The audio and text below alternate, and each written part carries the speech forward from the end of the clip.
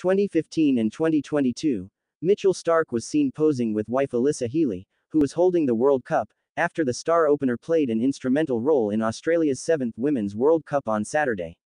Australia's men's cricket team star Mitchell Starc cheered for his wife and women's cricket team opener Alyssa Healy after the opening batter starred in her team's 7th title win in the Women's World Cup 2022 on Sunday.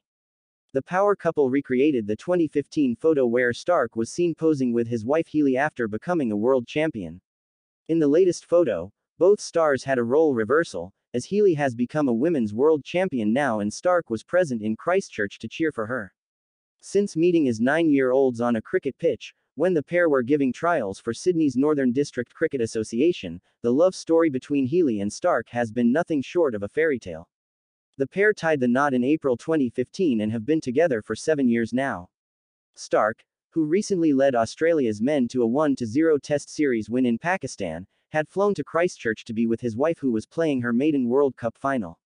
Notably, while Starc is the highest wicket taker in a single edition of the Men's ODI World Cup, 27 wickets in the 2015 WC, Healy also became the highest run scorer in a single Women's WC.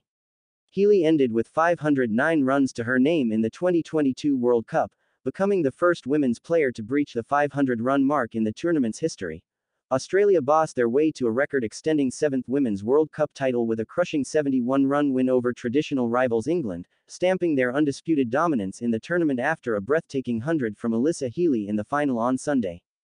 Playing the innings of her life, Healy put England's attack to the sword with a sensational 170 off 138 balls that powered Australia to a massive 356 for 5. Defending champions England needed something more than special to pull off the record chase but kept losing wickets throughout the innings, which ended at 285 in 43.4 overs. Healy, who was dropped on 41, toyed with the English attack in her mesmerizing knock, which is now the highest ever individual score in a World Cup final between men's and women's cricket.